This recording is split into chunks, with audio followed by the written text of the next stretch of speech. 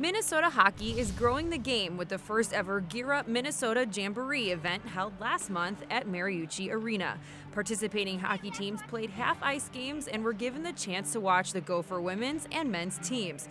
The grant-based program awards brand new hockey equipment to associations across the state with the goal to attract new players and make hockey more accessible for all with free equipment.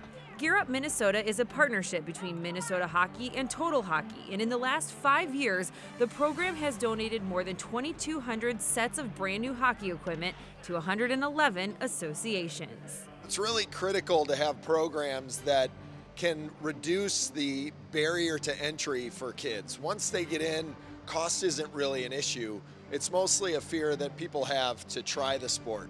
So programs like Gear Up Minnesota are so critical to the growth of youth hockey in Minnesota. Our number one priority is to grow the sport, to introduce new families. This is the state of hockey, but that doesn't mean everyone is familiar with the hockey culture here, and this is a way to get them involved in it at an early age and get them to fall in love with the game. The latest children's book series to hit the shelves teaches life lessons to young people through the sport so many Minnesotans love, the game of hockey. Drop the Puck, Shoot for the Cup is the second book in a series by author Jane Jones and illustrator Katrina Dome, both of whom collaborated on the effort in, of all places, the bleachers of a hockey rink. This story is in our Girton Spotlight. When I started out wanting to write a children's book, I thought it was going to be like a picture book. Over time, you know what, the story developed, and there was just so many lessons to teach without it being really necessarily thrown down someone's throat.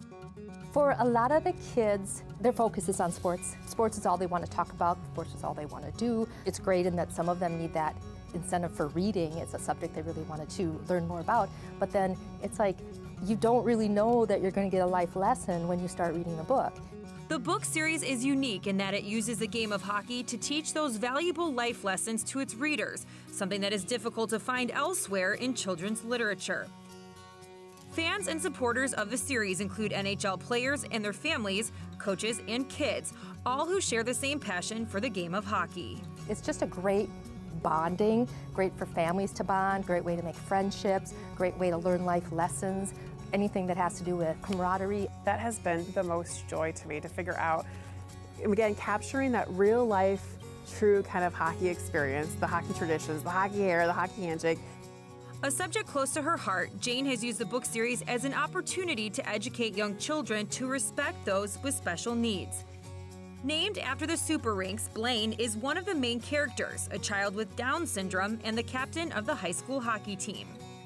So we wanted to make sure that the books were real life and they also had that special character. Everybody has talents, everybody has unique abilities, and you have to make sure that you're respecting those unique abilities and talents. In our book, Blaine, he's a winner. Blaine's fantastic. Blaine is the spirit of the team. Blaine is who pulls through Hockeytown USA's Pee-wees to make it through in the state championship.